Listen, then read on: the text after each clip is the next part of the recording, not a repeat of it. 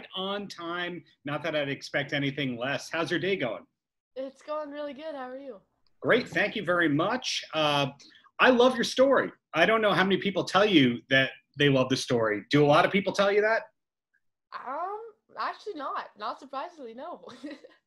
I mean, there's so many artists that I love that the story is we trudged away for 10 years in the clubs. We tried to write the hit song. The label didn't like the hit song, blah, blah, blah, blah. Yours is kind of like, well, I was cool with social media. I just posted a song out of nowhere. It went viral. People connected with an organic thought that I had, and here we are. Or am I missing a step or two? Sounds so easy. Yeah, kind of. I mean, I think the whole me releasing a song and it going viral was luck for sure. I mean, that's putting yourself out there and just seeing how it reacts and seeing how it does.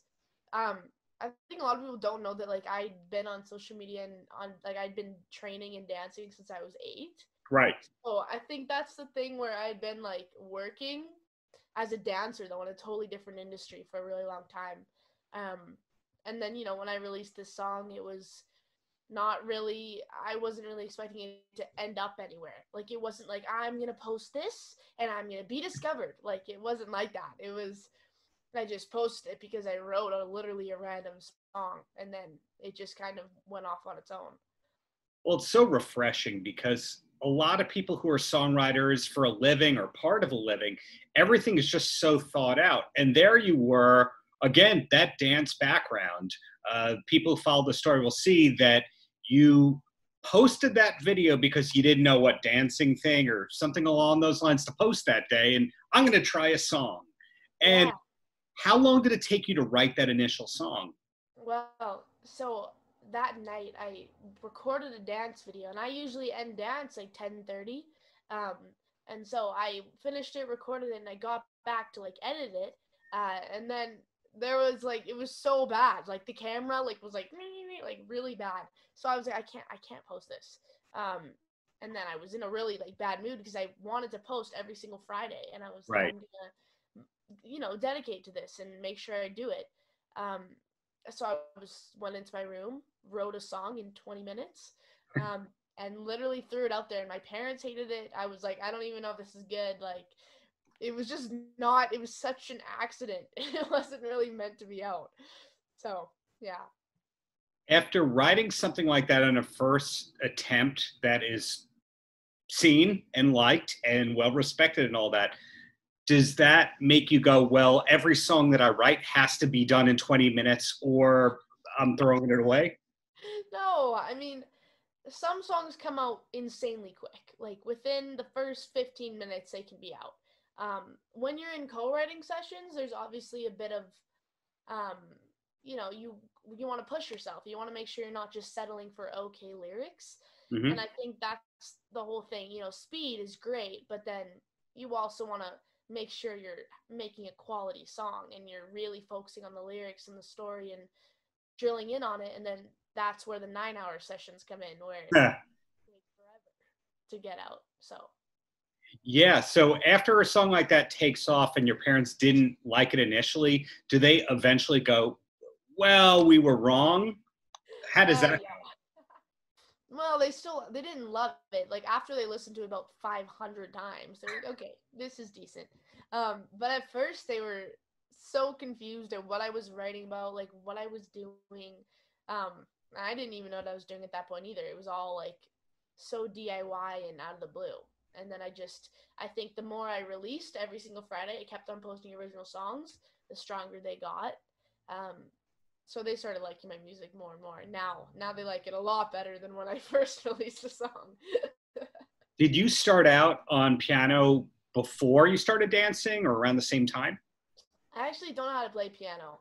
I literally just place my fingers. I kind of had to, like, teach myself to figure out what sounded good. And whatever, like, literally whatever sounded good to my ear, I would just put down and repeat it. But I never did piano. So you just had a keyboard around you that was connected to the computer or at least could pick up on the computer? Yeah. So my grandpa gave me a keyboard when I was like 6. So I still have it. I haven't gotten rid of it. It's this dinky little annoying little keyboard that makes some weird noises. But I still have it and I still use it. Hmm. And then, I'd always been like a fan of writing, but my songs never made sense until that first song. Did you wind up with a publishing deal before your record contract happened? Um, No, actually not. I think we really waited on that because that's the more people get involved, you want to make sure that you're really strong on your own opinions before you get way too many people involved.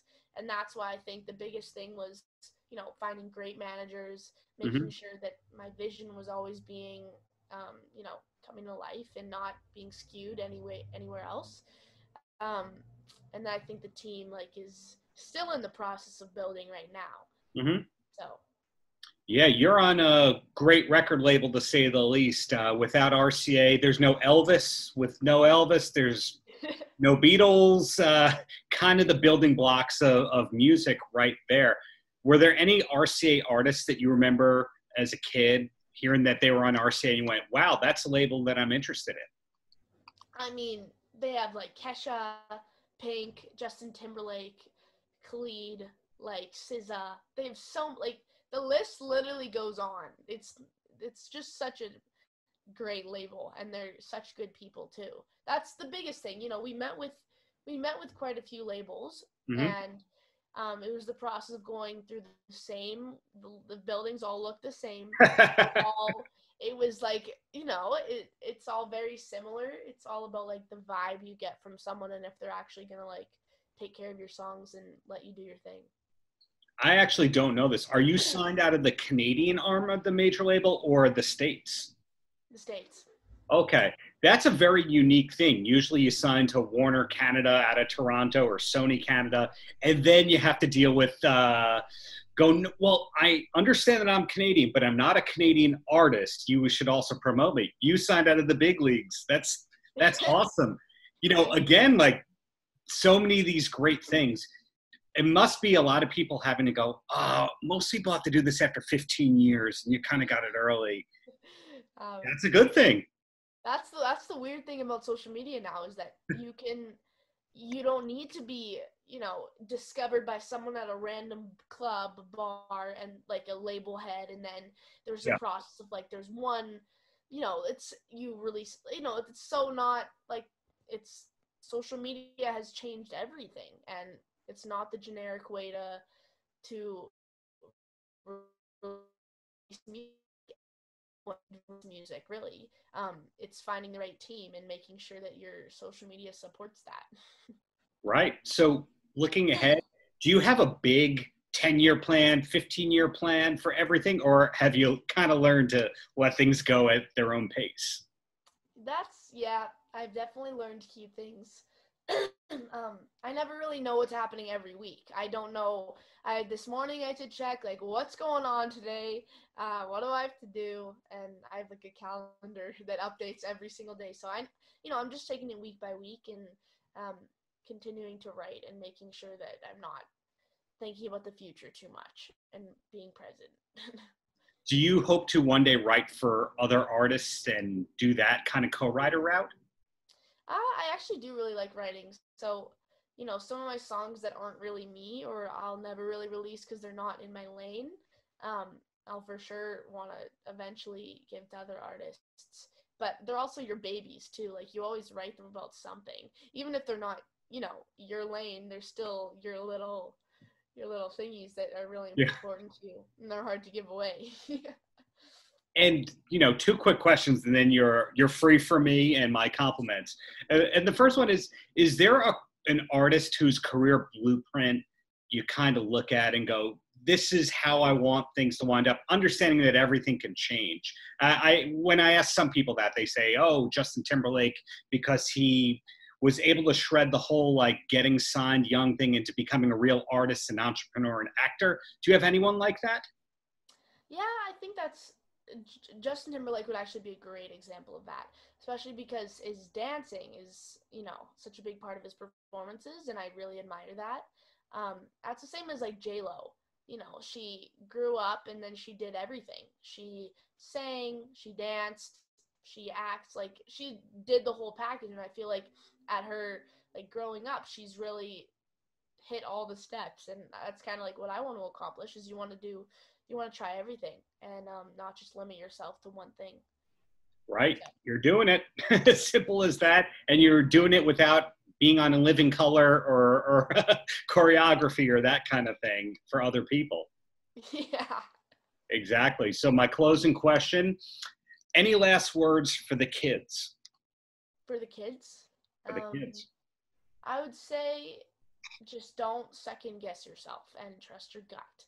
I think no matter how many people try to skew your opinion and tell you what's right and what's wrong, you have to trust your instinct on things because it's always going to be the thing that wins at the end of the day. It's going to be the thing that you love at the end of the day. And if you don't like it, no one else is going to like it. So that's what I think is, you know, at the end of the day, it's all whether what you love what you do and you love what you release. And that's why you got to always trust yourself and not think about what anyone else is thinking. And as I said up front, it's so great that you did things yourself. You've got this great career that you built yourself. No one told you to write a song. You just did it yourself. You put it out there. People started paying attention. And wow, congratulations on everything. You deserve it. Thank you so much. Nice talking to you. My pleasure, and hope to see you live in New York when things get normalish again. Let's do it. Thanks. Have a great rest of the day. Paltrocast.